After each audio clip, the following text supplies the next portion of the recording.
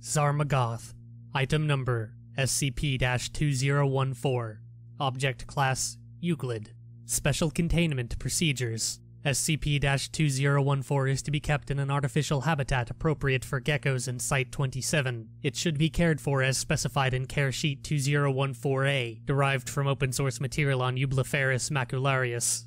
SCP-2014 may use its skateboard for recreational purposes if good behavior is maintained, although it must be kept under surveillance with anesthesiologists standing by in case it attempts to breach containment.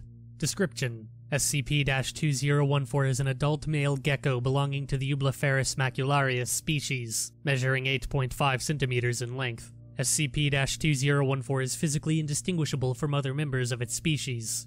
SCP-2014 is sapient and possesses telekinetic abilities. It can use these abilities to manipulate objects from afar. SCP-2014 is capable of manipulating any object within 24 meters of itself, regardless of whether or not it is visible.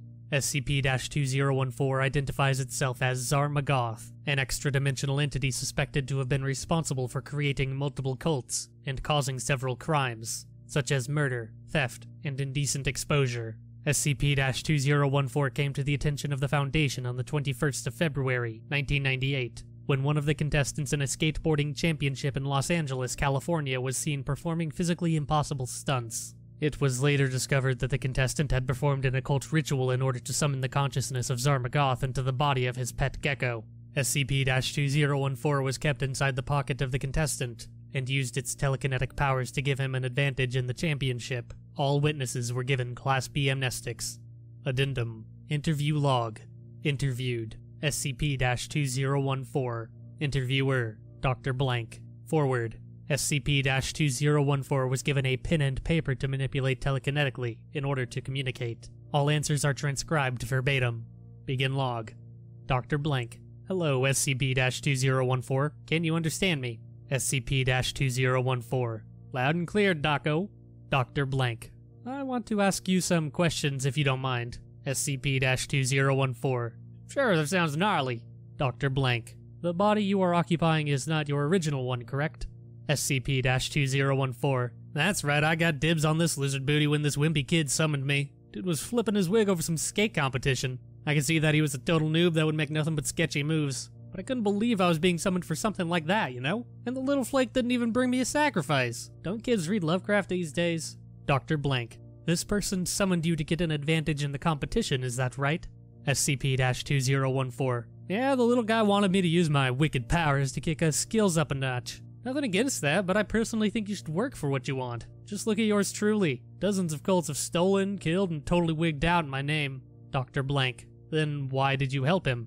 SCP-2014. I gotta be honest, Doco. Every rule has its exception, and the exception for me was skating because in all my aeons I've never seen something so far out. I used to think you guys were all a bunch of flakes who I would gladly destroy once it became powerful enough, but now I know better.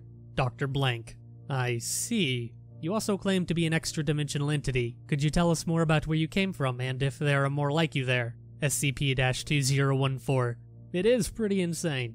There are planets and stars like in your universe, but life ain't the same. We've got stuff like planet-sized, star-eating crystal serpents, sick lightning storms that fertilize the ground to create clockwork plants, some chill oceans filled with diamond corals, and also winged carnivorous eggs that never stop singing Spice Girls songs. And yeah, there's like a bajillion guys like me. It's hella hard to stand out from the crowd to get someone to summon you and give you a sacrifice, but I get by. Dr. Blank: What would happen if your current body were destroyed? SCP-2014. I would go back home, and if I didn't get a sacrifice, the wife and slime spawn wouldn't be too stoked about it. Dr. Blank: You have a wife and child? SCP-2014. Dude, please don't remind me. Dr. Blank: Alright, this is enough for the interview. Thank you, SCP-2014. SCP-2014. Hey, Doco, can I ask you a favor? Dr. Blank: That depends. SCP-2014. See if you can find some time to go skating with me. I can teach you wicked moves if you're in the mood. Dr. Blank: I'll think about it. End log.